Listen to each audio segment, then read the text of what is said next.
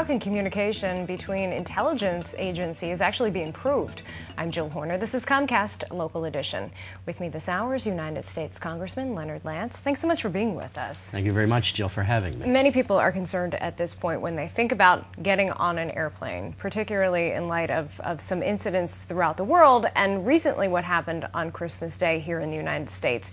Talk to us a little bit about the idea of greater cooperation between intelligence agencies and how this could potentially improve our safety when it comes to flying. There was a systemic breakdown regarding the Christmas Day incident, and we had warnings, and this is a person who should never have been permitted to board an airplane. And there was a lack of connection of the dots among various intelligence agencies. And for example, that person should have been denied a visa by our State Department.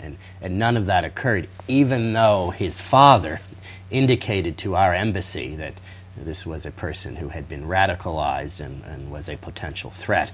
And it's only by act of God that there was not a horrific tragedy on Christmas Day. And so we need much greater coordination among the intelligence agencies. And the 9/11 Commission warned us about this. Governor Kane, our distinguished former governor here in New Jersey, who headed the commission, indicated in that report with other commission members that agencies have to talk with each other, and I don't think we have yet achieved that goal. And I assure you that on a bipartisan basis, Congress is going to demand that. Regarding other ways to be successful, I favor full-body screening in airports. I know this is controversial, Jill, but that is my view, and I think it's the view of the American people. So let's talk about that as a technology, as one avenue, if you will. There obviously is the privacy concern of full-body scans, basically getting an image through your clothes, if you will. But there's also the concern that maybe this technology has not progressed enough to protect us from every threat. It may not protect us from every threat, but I think it would have protected us in the situation of the Christmas bomber. I think that the privacy concerns are outweighed by making sure that we are as safe as possible while traveling in the air. And my office did an online poll on this question, and the vast majority of those who chose to participate in the poll favored the full-body screening. That is going to be instituted at Newark Liberty International Airport.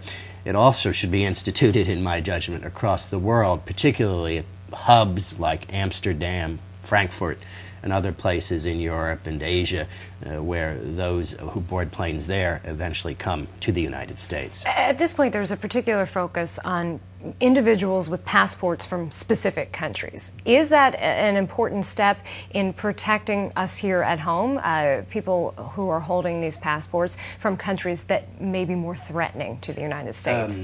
I rely on the experts in this area on that question, but certainly I think that if you are boarding a plane, paying in cash with a one-way ticket to a place like Detroit on Christmas Day without a coat, I think that's a warning, and I do not consider that to be inappropriate. And additionally, of course, the visa never should have been granted. Now, when it comes to this greater cooperation, because that seems as if you feel that's the larger issue here at stake, how can Congress work to ensure that agencies like the FBI and the CIA, other Homeland Security agencies, are actually all on the same page and communicating in a more effective manner?